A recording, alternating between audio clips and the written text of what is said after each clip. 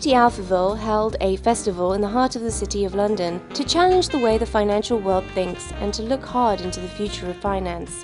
To ease proceedings along in festival style, there was cabaret, comedy, robots, igloo chat rooms, and even Alphaville vouchers. A big talking point was also the so-called cashless society, something that's arguably been anticipated since at least biblical times. So why is it that we the people still cling stubbornly to cash? So we're starting off with a debate about the future of money, and who better to introduce this entire concept and debate than David Galbraith, the Assistant Governor of the RBA, and he's here in virtual mode on the stage right now. So thanks very much indeed for allowing me to grace the stage from the other side of the world. And various pundits have forecast the death of cash for a number of times over the past 100 years. Cash itself has actually proved to be fairly versatile. Some say that's because paper money offers the sort of anonymity that defends society's freedoms. Who cares about easy transactions if it means having to trust just one trusted intermediary? Others say that digital money still hasn't solved the basic problem of frictionless and fungible transactions. But now something called cryptocurrency is making bold claims about having solved both of these issues. Its most famous incarnation is the stateless currency Bitcoin. But how promising is this technology when we compare it to other payments innovations which are also going on at the moment? Using, for example, crypto-type technologies to create currencies, for the first time we might be able to embed more information in the currency than just an exchange of value, i.e. metadata. I mean, people are familiar with the idea of data and metadata. It could prescribe what kind of value that you could, what kind of items you might be able to purchase with that currency. So for instance, it might only allow you to buy food rather than entertainment. Even within the tech world, there are two camps now. Design's become very important in Silicon Valley. And an example in finance would be Square, which is very design focused, very focused on just the way the products look and the user experiences. And then there's the big data camp, the computer science camp.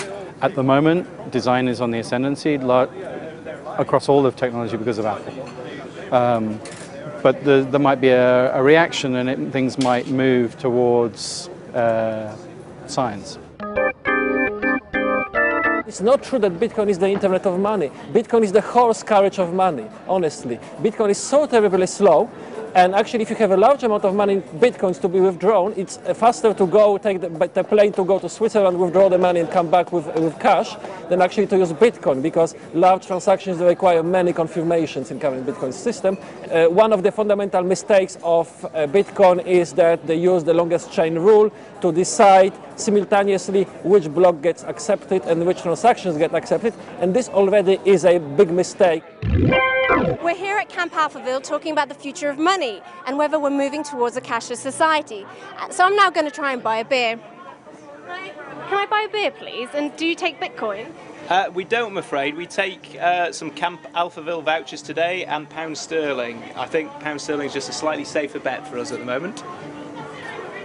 So there you go, that's the view from our vendors. They're certainly not taking Bitcoin. Cash is still a safer bet.